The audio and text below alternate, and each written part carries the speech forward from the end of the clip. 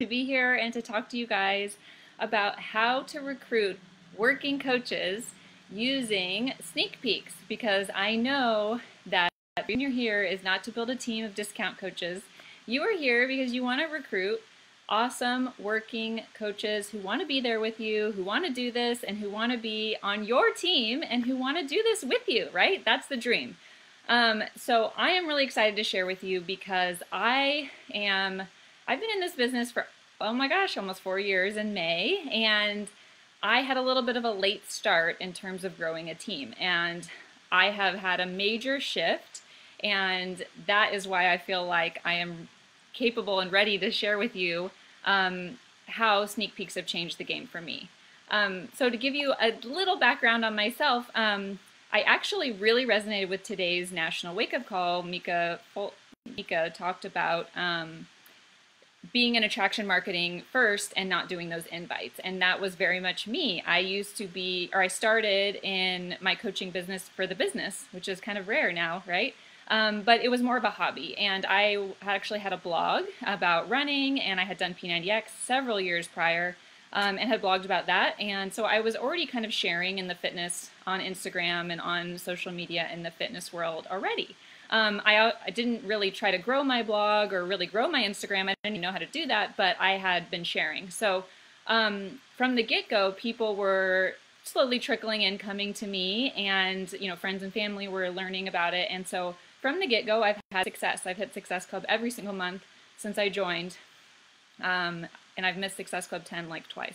So I'm very successful at bringing in customers, but I never really could figure out the coach thing. And in retrospect, it was a lot to do with being scared of what other people thought and about coaching, and being a little bit embarrassed, honestly, to say I was a Beachbody coach. And once I got over that, you guys, things changed, and the way that I got over that was honestly falling in love with the community, falling in love with programs, getting over myself and being like, I have something to share with people, and who cares what anyone thinks? And honestly, the more that I was able to help my challengers get good results, and the more that I was enveloped in our team and got to see other coaches on our team having success, the more I was on things like this, the more I really started to see the vision and see what this business could do for me, because I wanted something. I'm an achiever. I'm like a big type A, like set a goal and go get person. But when it came to the recruiting side, I was letting fear hold me back. And I actually remember, it was actually funny, I had this breakthrough this last year where my coach, or a girl that I had roomed with at my first summit 3 years ago, told me, man, at that first summit, like, you were skeptical. And it's funny because at the time I didn't realize I was skeptical. I thought that I was in. I remember being at Summit and being like, I'm going to be Diamond. I was an Emerald coach sitting in the top of the bleachers. And I was like, I'm going to be on stage. I'm going to be a Diamond. Like, I'm going to be a Diamond right now. But I still had those fears holding me back. And so it took me a little bit more time to get to Diamond from there. And I wasn't treating my business like a business. I was treating it like a hobby. I was not doing what I needed to do, and I wanted to do. So what ended up happening was when I got pregnant with twins, and when I was 7 months pregnant with twins, honestly, when I was pregnant with twins, I started sharing money, and I started attracting a lot of other twin moms who were pregnant, and creating a community. And I created a mom's like support group on Facebook where we were all pregnant and going through it together. So I was just creating community and creating friendships. And I didn't really know where my business was going to go once the twins came, because I was scared out of mind about what was going to happen.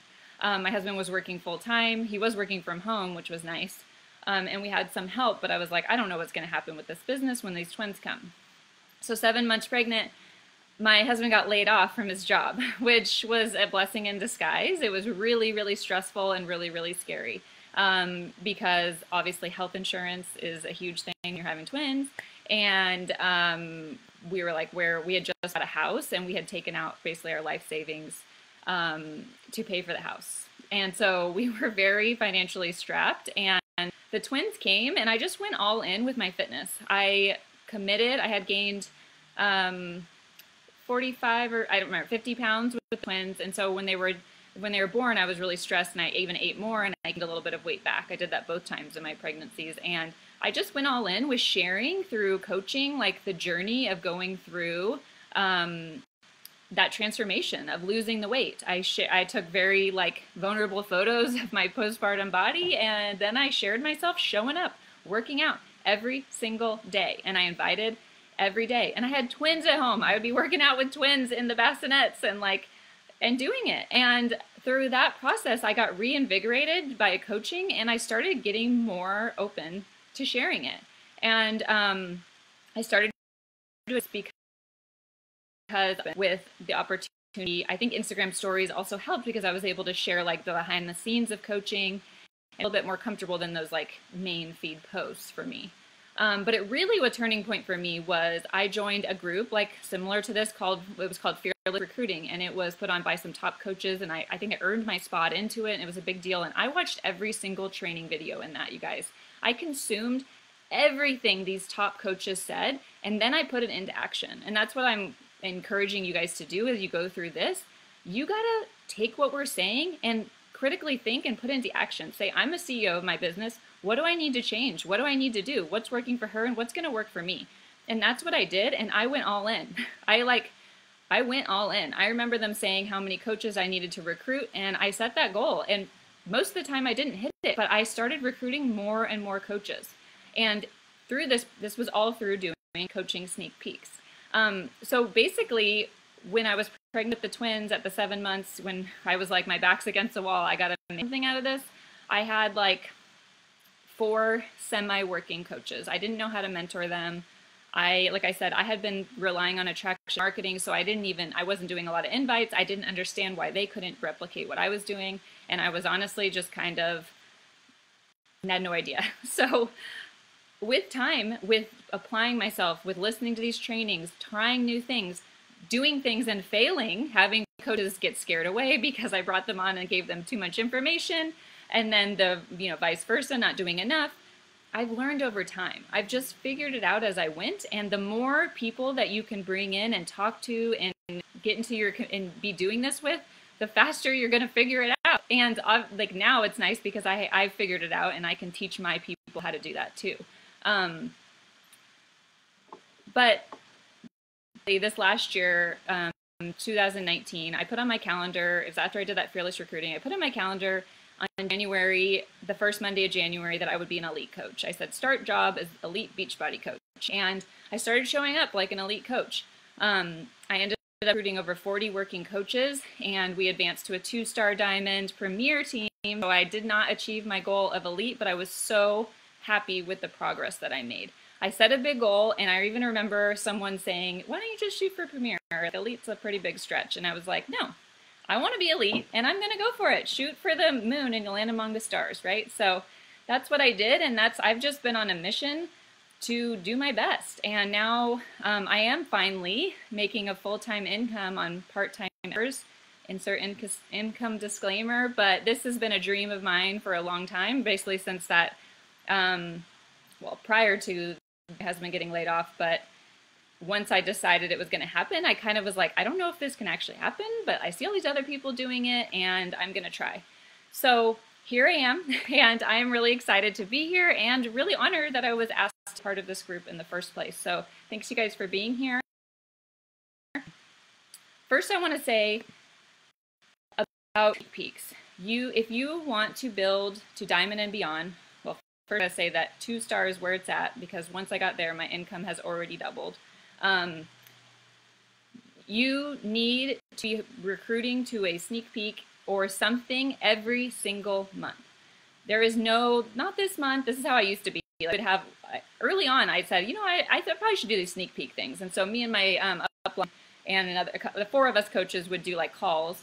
And sometimes we would just like forget about them, and we would like not do them. Or we would be like, do you guys have anyone going to be on? And they'd be like, no, not really. And we'd be like, let's cancel. Or we'd like one would show up so we didn't have to do them. So no, that was not good.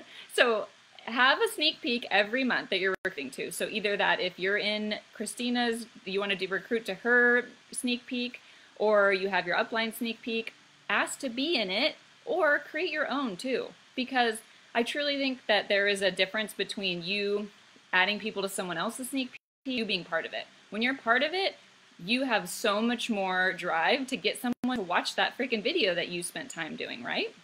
So I highly recommend doing your own, and if I have time at the end, I will explain exactly what I do in mine. I will do that, but I want to give you some tips just for like recruiting to them.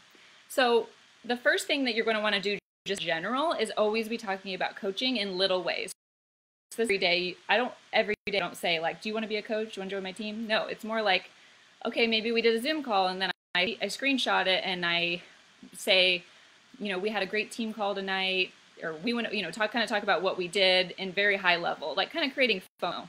I'm not an energized dance party person because I'm totally awkward at dancing, but I'm just sharing like the community part of it, because that was huge for me when I had the twins and I couldn't really get out of the house with all three of them. Having our community and having the home workouts was so key to me. So I want to be talking to the moms who are just like me, who are like, I want to be on a Zoom call tonight. And then I share my successes. So if I'm recognized, I'm sharing that and sharing the journey of where I'm going. I also actually want to work on more is sharing where I want to go. And I was doing that in the early days. Like, just because you don't have a team doesn't mean that you can't talk. You're a leader. So I repeat that again. Just because you don't have a team yet, doesn't mean you can't talk about how you're a leader. You can show up as a leader in your team. You can show up as a leader in your team, even if they're not your people. You can show up as a leader in your team by sharing things that are working for you. You can share the successes of other people on your team and say, look at what I recommend like talking about yourself though, and not like say if I'm your coach, like sharing that I'm ranked whatever is not going to resonate with people as much because they don't know who I am. So make sure you're talking about yourself and what we are all doing together. Sharing like the activities that you get, if you ever go, if I definitely get to Summit, you guys, if you're not going to Summit, like you got to go to Summit. So go to it. Show the experience, show the FOMO. And that's one time where I'm like, overload your feed with Beachbody, because that's the energy is there, and just do it. But I just share the lifestyle too. So now I'm home with my girls, but I also have help. I have a nanny on Mondays, and I share that I go to coffee on Monday morning, and I'm sharing that lifestyle of like, this is awesome. I get to be at a coffee shop on Monday morning. Share the fact that I love my kids, but I actually don't want to be with them all the time. And so they are really hard.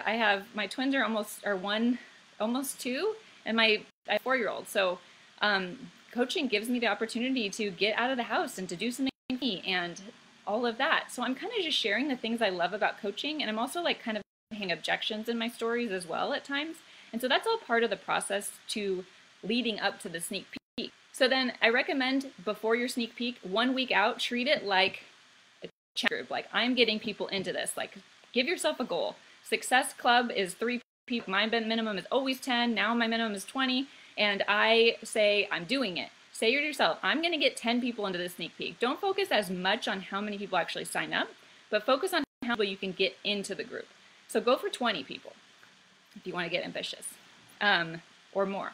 Say, I'm going to get just 20 people to even go to this info session or go to the page that I'm recruiting to. And then just start inviting. So do a main feed post. I highly recommend that. And tell your story. Tell something emotional. Don't write, join my info session tomorrow. It's going to be awesome. Learn about how to be a coach. No, you want to tell a story. I like to tell, I'm very much into, like I said, I am a blogger.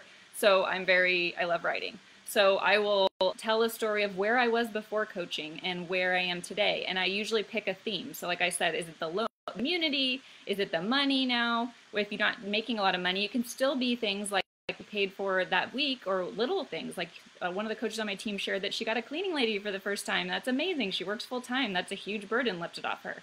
And just you're telling a story and not being in people's faces like, join the thing. And then I will also do a series in my stories on Instagram. So I'm almost exclusively on Instagram, not Facebook. So I will do I use the app Unfold. And I will make like a story series where I tell a little bit about my story as into Beachbody in general, like a few slides, and then I'll do some slides about my coaching story, and then I'll lead into like why coaching is so great, like community, and I'll show pictures of like at the Success Club trip or at like a Zoom or a picture of us at Super Saturday, and then I'll do like a next slide would be you know, like sometimes I do share the income part. I made like $8,000 or whatever in coaching to add to my family's income while working full time. Income disclaimer on those slides. And then I'll add a slide that's like, I can do this from anywhere. And it's me like, you know, with a phone that's out, like waiting somewhere looking at my phone. And then like with my kids. So this is called Unfold. And you can make these in advance. They kind of make the original one. But the cool thing is once you make it, you can just download it. And then each month you could kind of just a couple of the photos or the wording and then just use it again the next month. And so at the end of this, I will say, we are having an interested in learning more, we're having a coach info session. So we do ours on Instagram. So I'll follow at the name. And so I'll do an Unfold one. And then, so today, for another example, we have an info session starting. Today I did a story series where I just spoke to the camera. So I like to do this especially when I have a lot of energy, like I just drank Energize, or I just did a workout, or I just went live here, or I'm like pumped, I just signed up a coach. In a good state of mind and a good state of energy. And then I'll go on Instagram and I'll just speak to the camera about something. So today I kind of addressed the objection of being like a salesperson. And it definitely would have taken me a while. It took me a while to get to the point where I was comfortable just like sharing that on Instagram. But I wish I had done it earlier, because the best thing you can do is like erase those objections from people's minds. So I kind of talked about that, and then did just, you know, at the end, invited people to the story to watch the count. And I also always post in my challenge group. So every single month I do at least one post that says, you know, a little bit of the story. I switch it up, different pictures, different whatever, and I say, hey, we're having this info session. You guys are awesome challengers. You should come. So these are all the public invites I'm doing. And then on the back end, like I said, I'm treating this like a challenge group. And it's really important, if you're going to be a building coach, to hit Success Club in the first half of your month or whenever, so that you're not stressed out about Success Club in the final 2 weeks when you're doing your sneak peek. That's how I set it up. Coach challenge group in the first half, sneak peeks and stuff in the second half, and helping my coaches get to Success Club, so that I'm not like stressed out both at the same time. So the private invites, now I'm going to invite every new challenger, and this is where you can't discriminate. So don't assume they're not participating because they're a lawyer, because they're XYZ, because of whatever it is, that they don't want to be a coach, because you just never know. So always throw it out there and just say, like, especially if they are participating, give them love, instill them with belief, and tell them, hey, I've noticed you're doing an awesome job in the group and you seem to love these programs as much as me. Do you want to, have you ever thought about coaching? Would you want to watch this info session? No obligation, just check it out. Like, very simple. I don't like do a giant here. And this is either an email or this is an Instagram. Like if I'm like mostly communicating on Instagram, then I would write that in Instagram or even send a voice message. And then I also will go back to that story series I did, like in an Unfold or where I'm talking, and I'll go and see who made it, like who watched through the entire story series, and then I'll go invite some of those people.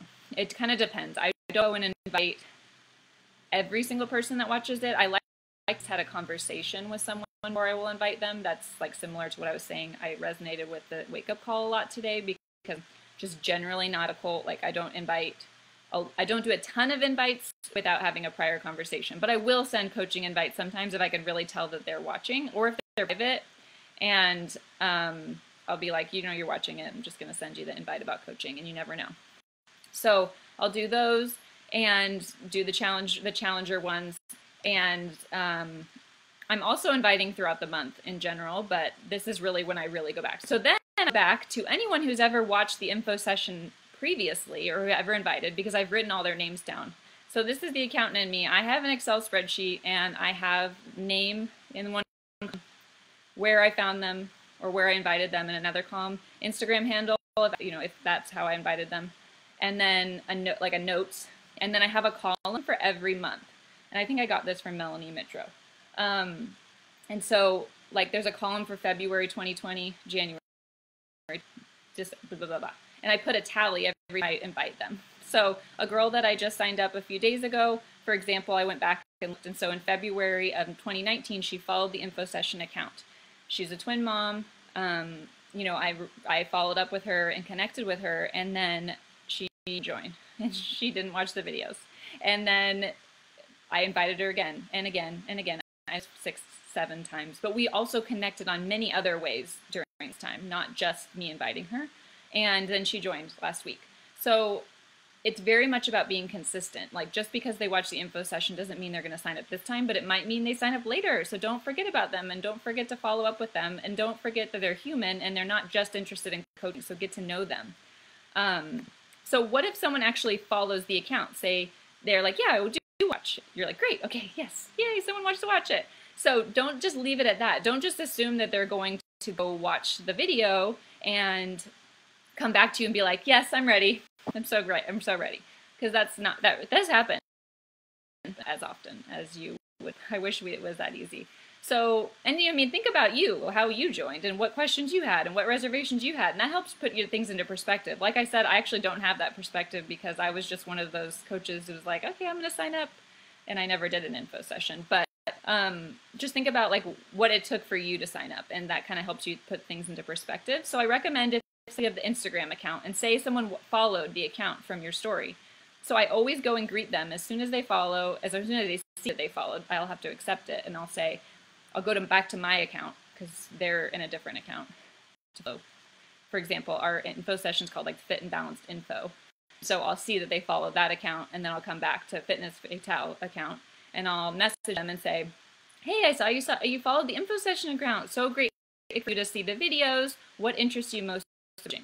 And so that usually gives me, if they respond, which they don't always, but if they do, they usually write like a paragraph and tell me why they want to coach. Basically, like, that is what you need to know. You need to know why they want to coach. Do they want the accountability? Do they want the money? Are they financially strapped? Are they they want community? They want fulfillment. Like, your goal is in those to continue the conversation with them so that you get to know them and get to know like what they want. And so I encourage you in this time to just if they say this big paragraph, to ask more questions, to engage, to get to know them more. And then, kind of at one point, if you feel like it's going well, just be like, okay, great. Well, I just can't wait for you to watch the videos. They'll be up starting tomorrow. And, I hope you enjoy it, or I don't know. But I will finally, if the conversation's going, I'm not going to continue it forever. But then the day the videos are posted, I go back and I say, hey, we post our videos in 3 days. So if you're doing the Diesel Nation one where it's just a call, that's pretty easy because you can just say, especially if you know they were on the call, you could follow up. Hey, I saw you were on the call. What interests you, or what stood out to you most? Ask them a question that's kind of positive to spin it on the positive side to see where they're going. And then this is often where you'll get either, I didn't have a chance to watch, or no, I didn't see them. So if they say I didn't have a chance to watch, always say, great, when do you think that you'll be able to watch them? And I'll check in with you then. So they're like, okay, I gotta watch the videos so that she'll check in with me. And if they say, or they just ignore you, then you just back later. But if they respond and say, I did watch them, and I just don't think it's for me. Like, usually I'll say, what part of it do you not think is for you? At the same, like, we're not in the business of trying to convince anyone to do anything they don't want to do, right? So, but I want to explore this a little bit. Maybe it's just a limiting belief they have about themselves, because a lot of times we're like, I can't see myself doing what you do.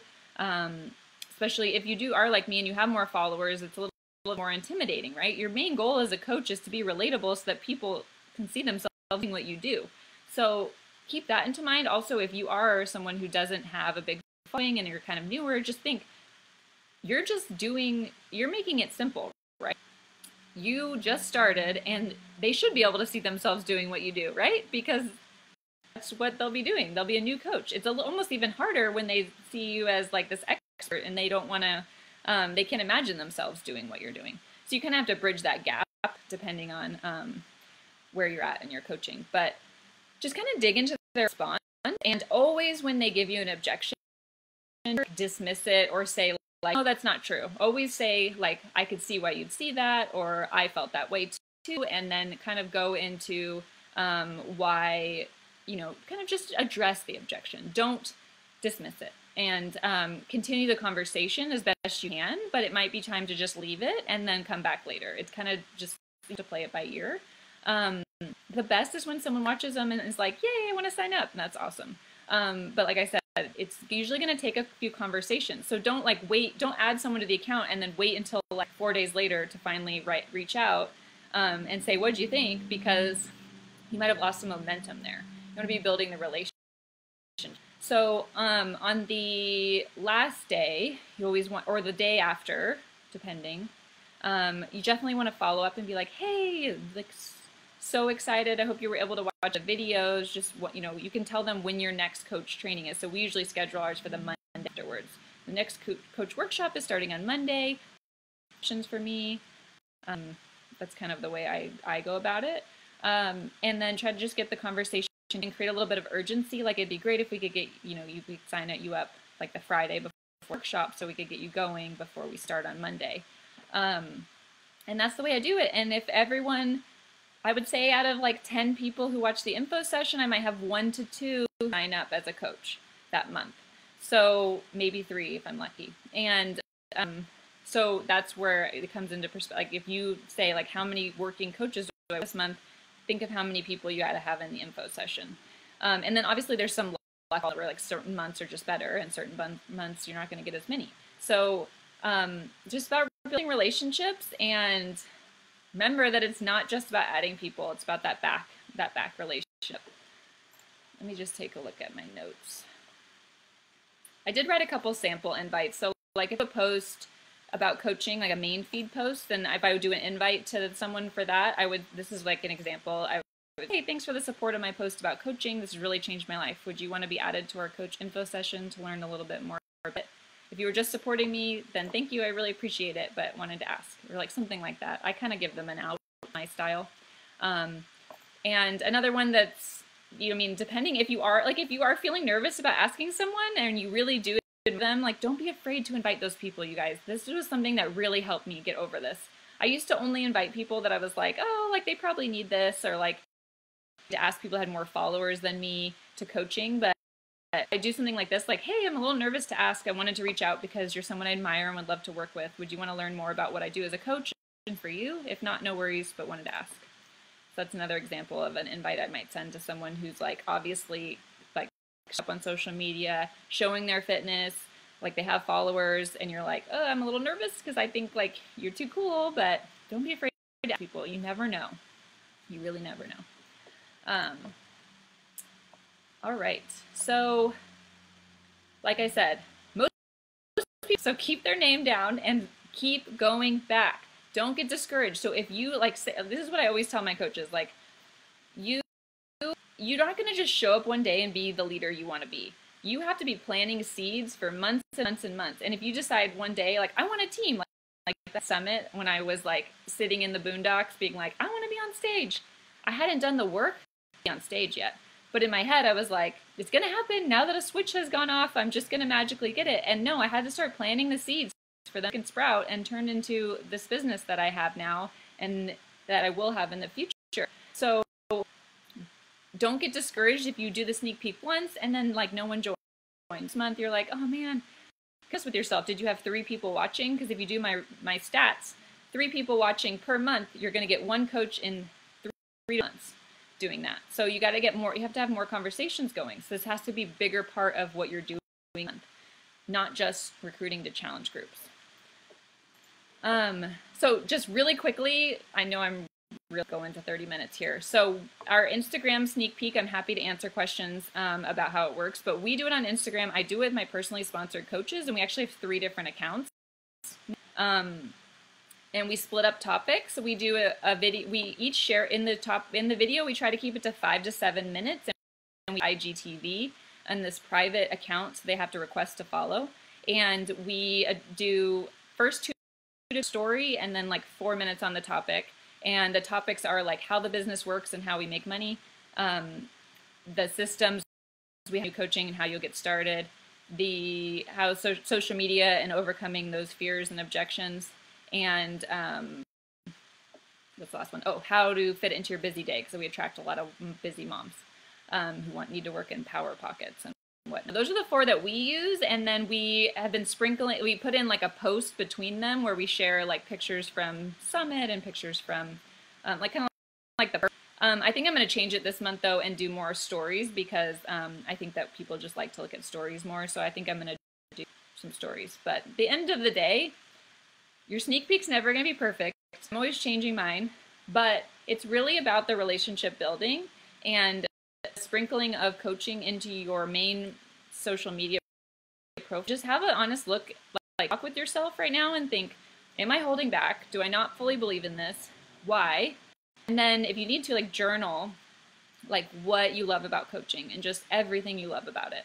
And maybe write some of your fears about what you think is going to happen. If, you know, are you afraid that someone's going to like laugh at you join and you're not going to know how to handle them and they're going to quit?